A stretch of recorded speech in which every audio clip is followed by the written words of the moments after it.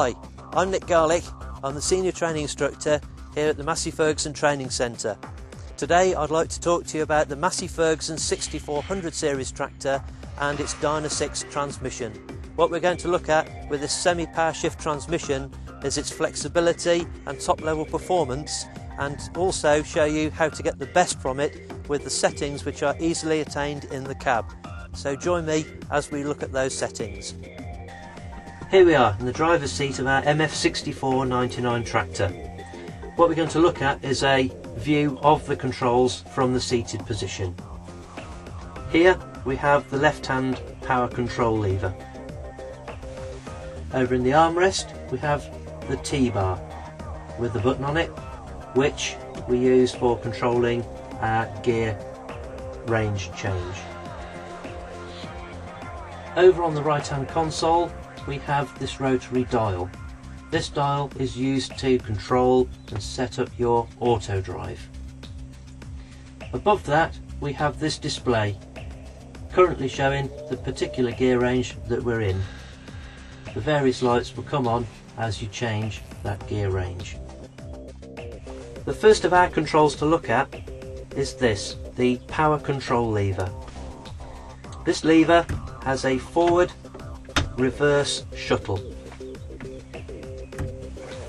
This lever we have a plus and minus, where we have the upshift and downshift to change our Dyna-shift speeds and our gear ranges. The lever also has a fingertip declutch facility in forwards and reverse. Advantages of this lever to you, the operator, is it falls to your fingertips and is very easy to use. It also means that you do not have to use the clutch pedal, and it leaves your left leg relaxed. This also means that your right hand is free to operate other controls upon the machine. The next control to look at is this, our T-bar in the right hand armrest. The T-bar allows us to change the Dyna-shift from A through to F in the following manner. So to change up the Dyna-shift, move the lever up in this manner. Moving the lever down moves you back down through the Dyna-shift speeds. The same operation of the lever using the button changes the mechanical gear range. So press the button, move the lever, and the range is then changed accordingly. To change down, press the button, move the lever down, and the gear range is changed back down. You should be mindful when using the button to change the 1, 2, 3, 4 that the clutch actually cycles through a neutral from each of these gear changes. So if you're changing down and you're in a hilly condition, you should apply the brakes, as the tractor is possible for it to freewheel once it's between the gear changes. All in all, this T-bar lever will enable you, the operator, to get the most out of this tractor. A very easy to use control. The next control to look at on this tractor is the rotary dial here on the right hand console. Manual position, this is where you make all the gear changes and Dyna-shift speed changes as you wish, so you're in complete control. Either side of manual we have speed matching, here in transport and here in field.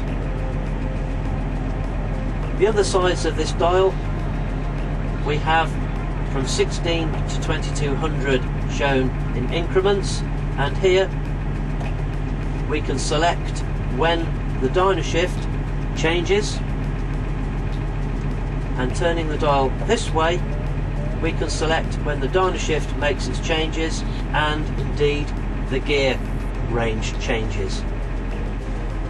The auto drive dial gives me the flexibility to choose whether I drive in manual or automatic to suit any application that I want to work in with this tractor by easily turning this dial. Okay, the next feature to look at on this Dyna-6 tractor is to set a preset gear, the gear that you want to drive away in. In manual mode there are no preset. The manual mode, it uses the last gear that you drove the tractor in up to 4A. If however you move the dial into transport position, speed matching or auto drive, you can then set a preset gear.